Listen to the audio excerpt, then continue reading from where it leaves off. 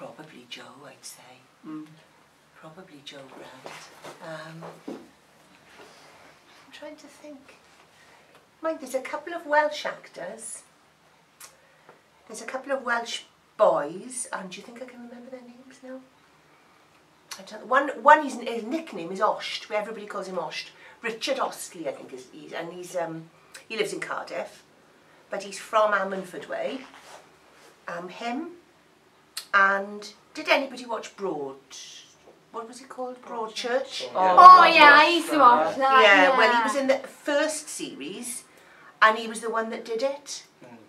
You know, he was the one who was supposed to have murdered the little boy. I didn't quite believe that story. To tell you I didn't believe it. Did you not? No, I didn't. No, I didn't. I didn't think it was credible. But him, he's a lovely bloke, Matthew Gravel, and a lovely actor.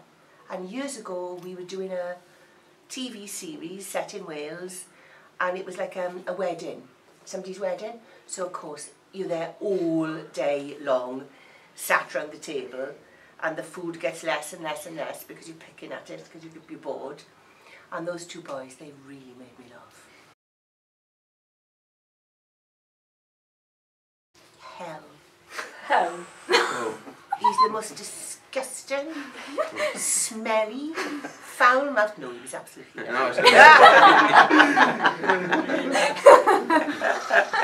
He's a really lovely man. Yeah, you know, quite ordinary, really.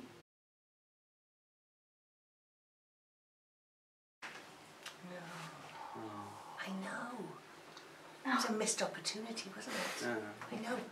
They didn't write it for my stories and my episodes that I was in. It was the TARDIS. Other people were in it. I was a bit gutted. Yeah, I would have liked to have gone in the TARDIS. Yeah, I wish there was a scene with Miss Moore went into the TARDIS and she was shocked. It was like actually big in on the inside. Shot? Shocked. No, oh, shocked. Yes, I was going to say, oh no, don't shoot me. I was trying to say shock. Shocked, yeah, absolutely, because it's so much bigger on the inside. Yeah. And she could start talking about changing the decoration, couldn't she? Yeah. Yeah. I'd have a nice wallpaper there, I'd paint that pink, you know, all that sort of thing. The last one? No, I didn't. No.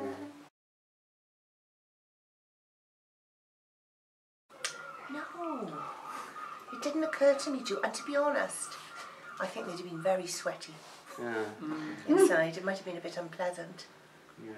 Because they used to moan and groan, those Cybermen, about how uncomfortable everything was. And the minute they finished filming, the director said, cut, off the helmet would come. I think it was quite... it didn't occur to me to try one out. You would have, would you? Yeah, I would. Yeah.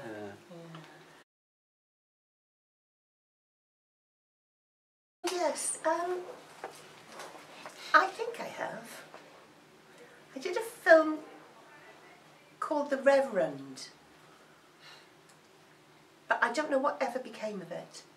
I don't think it got, like, you know, when they say general release, that means like it goes in the pictures in the cinemas, so I don't think it ever went in the cinemas. And it was a company I'd worked for on something else. They made a film about a boxer, and I played his mum, and that was really good. And then they made this film called The Reverend, and I think it was meant to be a horror film, but I'm ashamed to say I didn't read the whole script. Now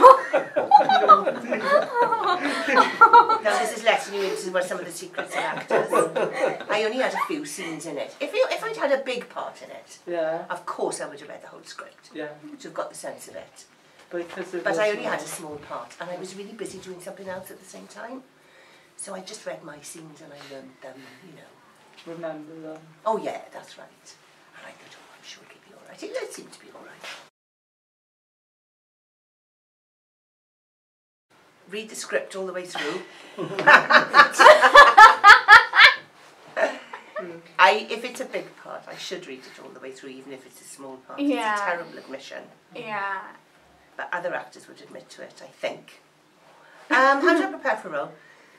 If I do it properly, and over the years I have to admit I haven't always done it properly, I've been quite lazy. I don't know why I've been lazy about something I care about so much, but sometimes I have. But anyway, if I'm doing it properly, I do a sort of biography of the character. So I read it through, the script, a few times, and I read what she says, the character, and then I read about what other people say about her, because you can get clues from that as well. And then I'll do a little, I just, you know, on some blank sheets of paper, I'll kind of make some notes, a few pages of very roughly, you know, where she was born, where she went to school, what her childhood was like. I just make it up because obviously it's not in there, but it really helps me. Yeah. And then when I come to do it, I feel like I know the character much better. So like, you know, what relationship she's had, because if it's a character that's older, you know, has she had children? What upsets has she had in her life? What difficulties? How she feels about this or that, you know, what her views are. There's loads of stuff you can do. So I do tend to do that. And the other thing I have learned to do is to learn the lines. Now, this is a tip for you. You're all actors now, are you? Yeah, today. Yep, we are, yeah. Learn the lines as if they're written inside your skull. Learn the lines so thoroughly that you don't even have to think what's my next line. You just instinctively know. And that means working really, really, really hard, and it's boring. And people say, how do you learn the lines? And I say like this. That's like, you know what I mean? There's no great magic to it. No. You're just going down the page and seeing if you can remember your line. And Yeah.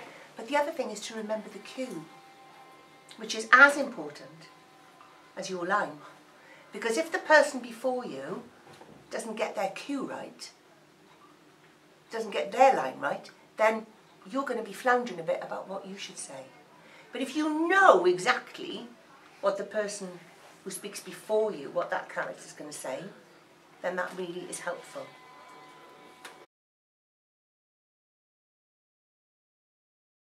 Bored? Broad. Oh, abroad. I was going to say bored, I have been, yeah. Now, some of these questions is quite interesting. I began to realise when I had a quick look at them. You say filming, but I would include in that with theatre jobs. Is that all right? Yeah. Because you're mainly filming, but as an actor, loads of my work is theatre as well, especially when I started out. So yes, years ago, I did a play called An Evening with Gary Lineker, which was a comedy about football. It was a really funny play. And the company took us to the Middle East. It was brilliant. We went to Jordan. We went to Oman. And stayed in, what it was, right, it was for English people living abroad who've got loads of money, expats. So they would pay a fortune to come to the hotel, have a lovely dinner, and then we would do the play for them. So we stayed in these fantastic hotels as well. Oh, they were brilliant. So in Oman we stayed in this hotel, it was right on the Indian Ocean, and we could swim there every day. And in Jordan we went to a place called Petra, which is one of the great wonders of the world. Where else did we go? 2 other places. Jordan, Oman, Abu Dhabi, I think. Can't remember the last one, it was a long time ago. And yeah, it was a real privilege because, you know, to work and to be paid for being abroad in lovely hotels that was one of my favourite jobs.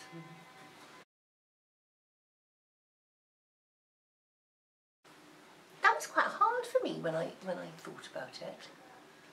And I thought 2 things really. Well, one is that I was in a theatre production years and years and years ago in Stratford East in London of Midsummer Night's Dream, and I played a character called Hippolyta, and the company hired all the costumes from the Royal Shakespeare Company. And when mine came, the label was still sewed in from whoever'd worn it in the Royal Shakespeare Company. And it said Helen Mirren, Lady Macbeth. I don't know if any of you know Helen Mirren. She's a very famous English actress now. And I had seen her as a schoolgirl actually in that production of Lady Macbeth. And I thought, oh my God, she's brilliant, she's brilliant. So to have the costume that she'd worn was amazing actually. It was really good. But more fun costumes, I played Cruella de Vil in a theatre production of 101 Dalmatians in the Sherman Theatre in Cardiff, years ago now. They one of their Christmas shows. And I had the most brilliant costumes for Cruella de Vil. Completely off the top. Red stilettos with about 10-inch heels and, you know, loads of flamboyant, brightly coloured things. Yeah, that was fun.